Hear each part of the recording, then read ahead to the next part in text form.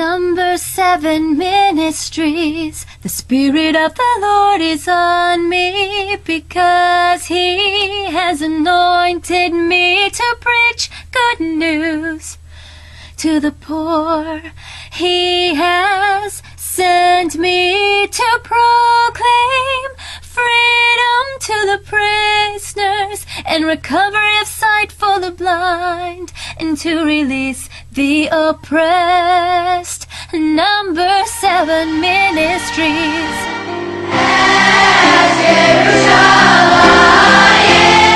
Welcome everyone to Number 7 Ministries Christian Outreach. Today's sermon is called The River of Jordan. And that right there is actually a physical picture of the Jordan River. I've sat in church and people talk about all these cities and these countries, and I have no idea where they're at because me personally, geography is one of my weakest areas as far as knowledge. So this right here, you could see the Jordan River. It goes from all the way up here, down to here. It goes to the Dead Sea.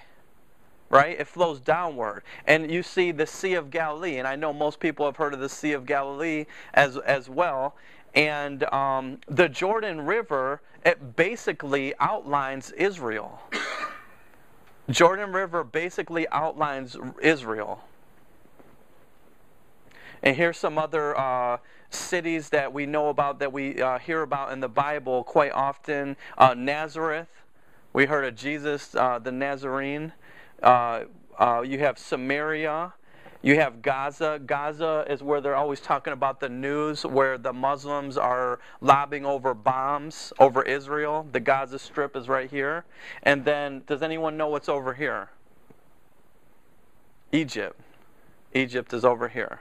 And then we have the Mediterranean Sea. Okay, this is just a little bit of trivial information about the Jordan River. It rises in Lebanon.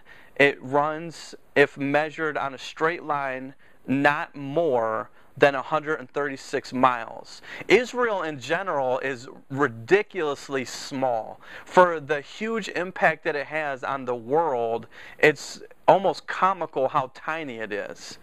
And it's saying that the Jordan River is 136 miles from its highest source, Mount Hermon, to the Dead Sea. And it runs through 2 lakes and the waters of Merom,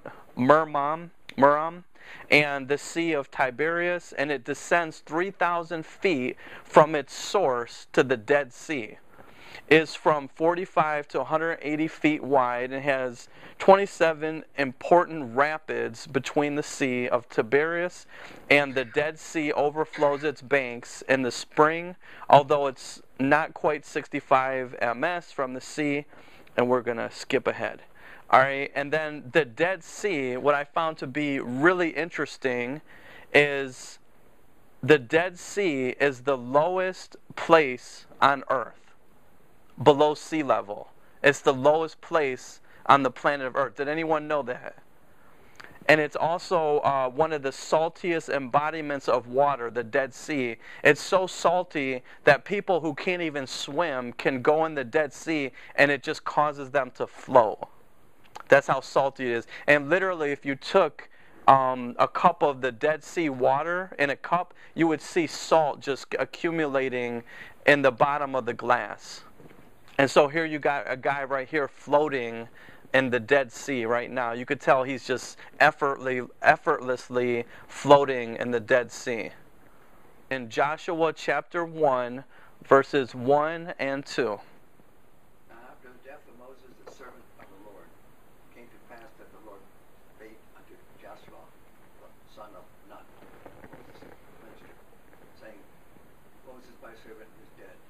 Now therefore arise and go over this Jordan, thou and all this people unto the land which I do give to them, even to the children of Israel. Okay, so this assignment was not given to Moses, even though Moses was one of God's chosen people, even though God used Moses to deliver the Hebrew slaves from bondage after all those years, and Moses brought them right up to a certain point But God did not choose Moses to go over the Jordan River. He did his purpose. He did a few things that displeased God, and because of it, there was consequences. He was not allowed to go over the Jordan River. But it says that God chose Joshua, one of Moses' ministers or servants, to go over the Jordan River. And so basically, on a practical purpose, you have a guy who was a leader, Moses. Everyone looked up to Moses. God used Moses to go to the Red Sea. The Red Sea split, and everyone was focused on Moses. But yet Moses was still not allowed to go over the Jordan River to the Promised Land. And I think sometimes as Christians, on a practical note, sometimes we go to church and we look to the pastor, we look to the spiritual leaders, the people who God have chosen to preach the word, to lay hands on people, to pray, to do certain things. But sometimes God has other assignments that are equally as important or more important than the pastor. He wants to use other people that work with the pastor. And sometimes people will count themselves out and say, well, I'm not a pastor, so God doesn't want me to use this or do this or have this ministry. And that's not true. God has a desire and a calling for his people. And you don't have to have a certain title. You don't have to have a certain position to have an important calling or job or duty for God to have for you. So here again, you have the Jordan River. Joshua was called to pass over it, and that was into the Promised Land. So the Jordan River, in essence, it represents God's promises. And sometimes people will get right up to a certain place in their life, and they won't obtain the promises of God through disobedience, because that's what happened with Moses. And so we have to learn as Christians that there are consequences in this life for disobeying God, and there are blessings from the hand of God, promises from God that we can obtain through obedience. And here we have Joshua chapter 3, verses 12, 13, and 17. Joshua 3:12. Now therefore take you 12 men out of those tribes of Israel, out of every tribe of man, and it shall come to pass as soon as the soles of the feet of the priests that bear the ark of the Lord of all the earth, shall rest in the waters of Jordan, that the waters of Jordan shall be cut off from the waters that come down from above, and they shall stand upon and eat. And the priests that bare the ark of the covenant of the Lord stood firm on dry ground in the midst of Jordan, and all Israelites passed over on dry ground until all the people were passed clean over Jordan. Okay, does anyone see the significance of what just happened? I had to read this a couple times before I really understood what it's saying. Does anyone understand what the Bible's talking about right there, what the significance was? Okay, the Jordan River, obvious question, is wet or dry? It's wet. Okay, do you see how it says that the feet? It says that the feet of the priests, it says they passed over on dry ground. So basically, what God did is he performed another miracle, just like he did with the Red Sea splitting. But he did it with Joshua. And the 12 priests that God chose, the 12 priests, they were carrying the Ark of the Covenant. And the Ark of the Covenant had certain items that were significant throughout the Bible. And they were carrying this ark, and they were going up to the Jordan River, and the Jordan River split. Just like it did in the Red Sea, God performed a miracle. And the Jordan River split, and when the priests and the folks that were crossing the Jordan River, when they got on the other side, their feet were dry. Their feet were dry, which the Bible is saying that there was no water. They should have been soaking wet. In fact, I believe the Jordan River, it would have been a challenge to carry the Ark of the Covenant. through water. And just to walk through it, period. So you have God performing another miracle in the Jordan River. And God is doing the same thing over and over. From the Old Testament to the New Testament, God has chosen the Jordan River for an actual physical place to perform miracles. And so that tells me a few things. God has physical chosen places that He's ordained miracles to be performed. And God, because He chose Joshua, you know what? Joshua saw Moses do all these great things at the hands of Moses. But now the baton is being passed from Moses to Joshua. And you know, that's a tough shoe to fit. That's a tough pattern to follow. When you see someone great before you doing all types of miracles and being used of God, now that person dies and now it's on you. Well, you know God was using them, but how do you know us? A lot of times in our walk with God, when God calls us to do a certain thing, we become insecure. We question, God, are you really with me? God, how do I know you're with me? God, how do you know you want me to do this? God, are you sure? Me? With all my shortcomings, with all my God, you know me. And Joshua needed to know that God was with him. Just as we do when God calls us to a certain point in our life to cross the Jordan River of our personal life, we need to know that God is with us. We need to know that God is going to perform a miracle just so we know for sure we're doing what He called us to do. And I'm going to tell you, when you're stepping out in faith, and you're being led by God, God will do miracles. He will do miracles, just as He did with Joshua. In 2 Kings chapter 2, verses 12, 13, and 14. And Elijah saw it, and he cried, my father, the chariot of Israel, and the horsemen thereof. And he saw him no more. And he took hold of his own clothes, and rent them in two pieces. He took up also the mantle of Elijah that fell from him, and went back and stood by the bank of Jordan. And he took the mantle of Elijah that fell from him, and smote the waters, and said, where is the Lord God of Elijah? And when he also had smitten the waters, they parted hither and thither, and Elijah went on. Went over. Do you guys see a pattern already? Do you see a pattern already? Already Elijah, he was following, who was he following? Elijah. And he knew how awesome, he knew how powerful Elijah was. He saw him do great signs and wonders. We're following him. He was a known prophet in Israel. And Elijah is saying, I need to know, God, that you're with me. And what does God use again? A certain location, the Jordan River. And he takes off the mantle, and he wants to see for himself. Let this be a sign, God, if you're with me. And he takes the mantle, he throws it in the water, and the water split. The water split. When he took off the mantles, threw it in the ground. Another sign, God chose the Jordan River as a certain location to make himself known and to confirm a calling on his chosen vessel.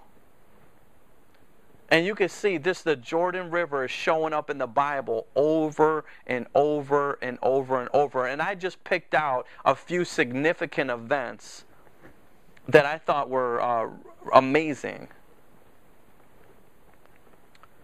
In 2 Kings chapter 5, verses 12, 13, and 14, God is amazing in the way that He operates. He leaves little clues. Do you know if someone commits a murder, a real good detective can find out who committed the murder without being there? What's some of the evidence that someone could leave behind? Fingerprints, hair follicles, an article of clothing, a shoe print, DNA, evidence A murderer will leave evidence whether he wants to or not. That's how people get caught all the time. Forensics, they call it, forensic science. People know how to investigate and discover who the murderer was. Well, as Christians, there's forensic science. There's evidence in the Bible of how to determine when God's hand is in something. Again, he uses the Jordan River. That is God's chosen river to perform miracles. And how many times did this man get dipped in the river? 7 times. The number 7 is symbolic for God's divinity. It's like God is leaving evidence in His Word to show this is my pattern. And I'm going to tell you, even in your life, when you do certain things, you go and purchase something and you see 7777 on your receipt, it's God's way of saying, hey, I'm with you. There was a time where I had one day, I saw the number 7 every single where I went. I went to Aldi's and bought some groceries. My receipt was 7, the change was like $7.77, or the purchase of it, the price of it was $7.77. Then I got in my car and I pulled behind a guy who had a license plate, 777, and then I looked at my speedometer in my car, 777. It was like the one day everywhere. Then I went on my motorcycle, 777. I took pictures of it just to prove it.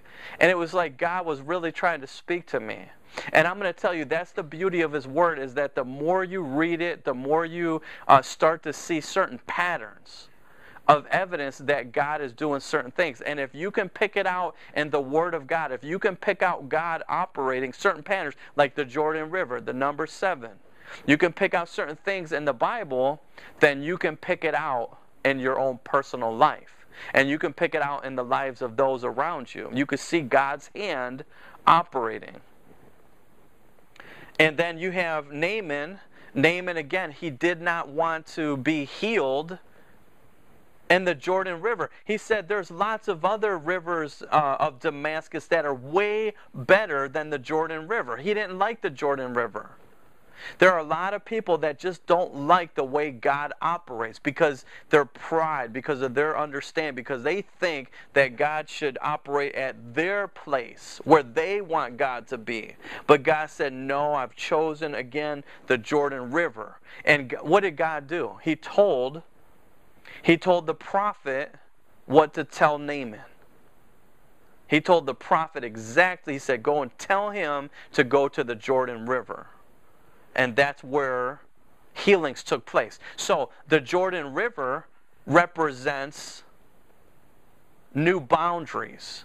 It represents God's promises. And it also represents God's healing. God heals people in the Jordan River. And God's healings don't always come about the way we think they should be. John the Baptist, the cousin of Jesus, he baptized folks in the Jordan River. And John the Baptist, he had a lifestyle that was a little peculiar. Anyone agree or disagree? You think everyone was eating locusts and honey back then? You don't think anyone had some fish sandwiches or some pita bread? John lived not like everyone else. John, you can call John the Baptist, with all due respect, he was peculiar.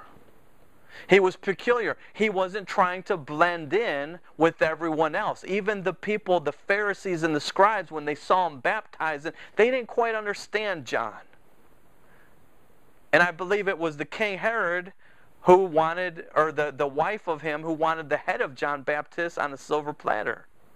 But again, God repeated himself. Now this is in the New Testament. You have the Old Testament miracle, new boundaries, promised land, God's promises, a new life.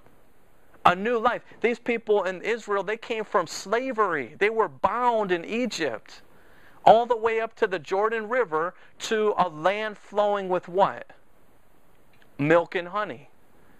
A whole new lifestyle. When you get to a certain point in God, God can set a certain point in your life, and when you trust Him and you step out in faith and you cross that Jordan River, God can change your whole entire life and provide you with milk and honey.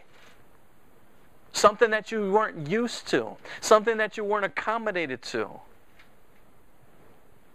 But you have to cross your comfort zone. You have to cross what you're used to. You have to step out in faith. And then God will produce miracles. So God was baptizing folks in the Jordan River. And when they came up, it represented a new life. A new life.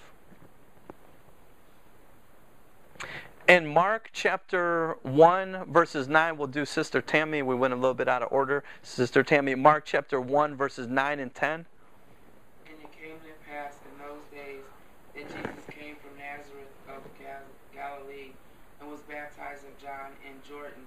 10, and straightway coming up out of the water, he saw the heavens open, and the Spirit like a dove descending upon him. Jesus Christ, the Son of God, our Lord and Savior, the King of Kings, was baptized in Kalahari Water Park, in SeaWorld, in Lake Erie. Jesus Christ, the King of Kings, was baptized by John the Baptist in the Jordan River. And that's where Jesus Christ received the Holy Spirit. And that was what did God do when Jesus Christ received the Holy Spirit? He gave God confirmation. He gave Jesus Christ confirmation. He said, "This is my Son, whom I am well pleased." Again, God gave confirmation of His new calling in the Jordan River. And at that point, Jesus, He went on with His ministry, filled with the Holy Spirit, God living inside of Him, anointed by the Father in heaven.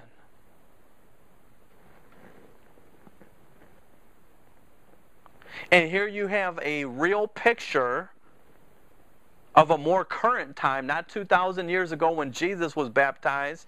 You have a more current picture in the year 2000 of people being baptized to this day in the Jordan River. Now my question is to you in Cleveland, Ohio. Do you need to go to the Jordan River to get in touch with God?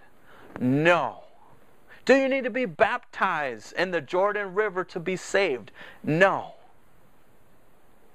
All you need to do is believe on Jesus Christ, ask Him to forgive you for your sins, forgive other people for hurting you and doing you wrong, and the Bible says that you'll be born again, you'll be saved.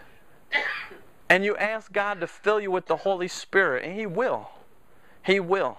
But the Jordan River is a very special place. But symbolically, if you don't have a physical opportunity to go to the Jordan River, you don't have a physical, literal opportunity to be baptized in the Jordan River and to cross the Jordan River, God will give us all a Jordan River in our own life that He will ask us to cross. God will give us all a Jordan River where we can be baptized and born again. And it will be a monumental, life-changing moment and place. My Jordan River was in the Justice Center.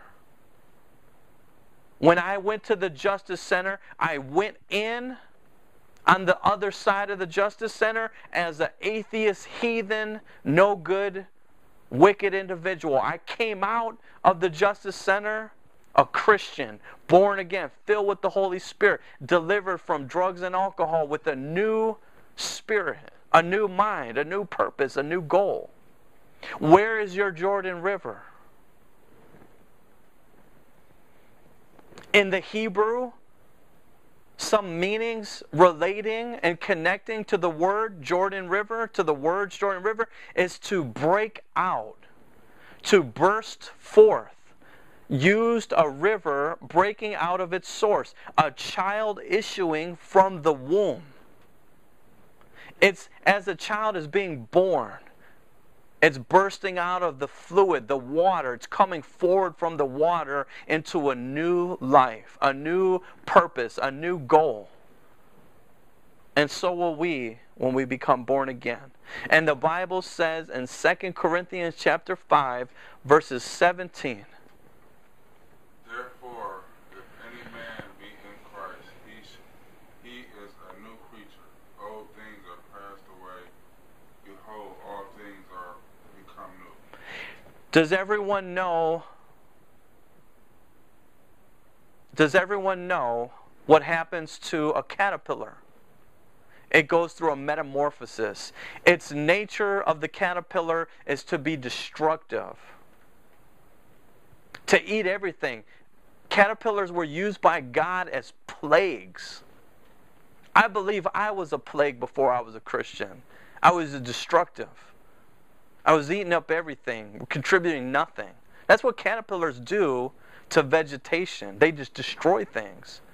But a caterpillar at one point in time goes through a metamorphosis, and it changes its very nature, and it becomes a butterfly that pollinates vegetation. Whereas one point in one stage in its life, when it was crawling on the ground, eating mud, it was destructive. And the next stage of its life, it's pollinizing, producing. And so we will too as we become born again. All things become new. Behold. When you become a Christian, when you become a new creature in Christ, people will come up to you and say, you're not who you used to be. You are not the same. You're not the same person who I know. There's something different about you. People will notice a change. Believe me, if you crawl and you're like a worm, and then the next moment you're flying and your colors have changed, people notice it. And they will too when you cross the Jordan River. They will notice that there's something different about you. When you become a Christian, don't allow the devil to beat you down by the things that Jesus Christ has forgiven you for. You don't need to go back to him. You don't need to go into self-condemnation, and you don't need to go into self-justification for the sin that you've done. You don't need to justify the sin, and you don't need to condemn yourself by the sin, nor allow others to. You're covered under the blood of Christ. You press forward. You forget the past. You move forward. God has new things. You can't have your foot in the past and the future at the same time. Well, if you're really going to advance in Christ, if you're going to grow spiritually, you have to move forward. You have to move forward. In Joshua chapter 5, verses 1, the Bible says, and it came to pass when all the kings of the Amorites, which were on the side of the Jordan westward, and all the kings of the Canaanites, which were by the sea, heard the Lord had dried up the waters, the Jordan, from before the children of Israel until we passed over it, that their hearts melted. And neither was there spirit in them anymore because of the children of Israel. So here you have witnesses of the people of God, who God performed the miracle and dried up the Jordan River. There were witnesses. And it says that their hearts melted because they knew God was with them and not with them. And I'm going to tell you, as you really grow in Christ, there's going to be witness of people who are not for you but against you, and they will have nothing but your demise in their imagination. They will have nothing but your destruction and their heart's desires. They will want you to be destroyed, and God will cause you to be favored and blessed and